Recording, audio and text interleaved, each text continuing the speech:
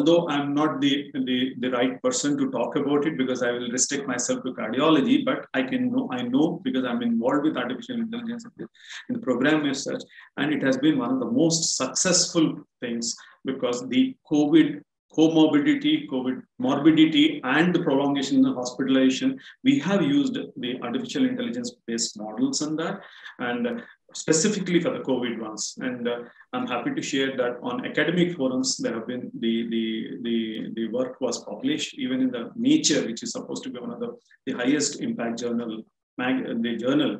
In that also, the work which was done in that at Apollo on COVID has been recognized and published. So there has been a fantastic work, but again, COVID is more of an internal medicine and the chest physician, so probably they can brief it about it. But it was extensively used during COVID times also.